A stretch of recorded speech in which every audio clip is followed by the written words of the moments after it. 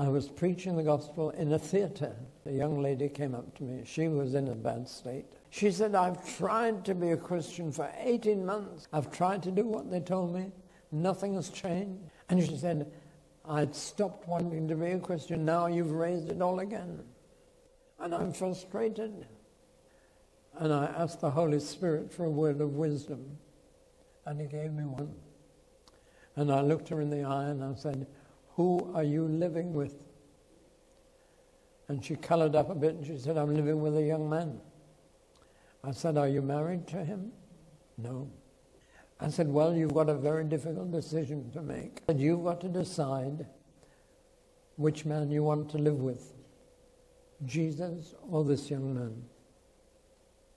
Because he won't join in an arrangement like that. I was really just telling her what repentance means. It means giving up a wrong relationship.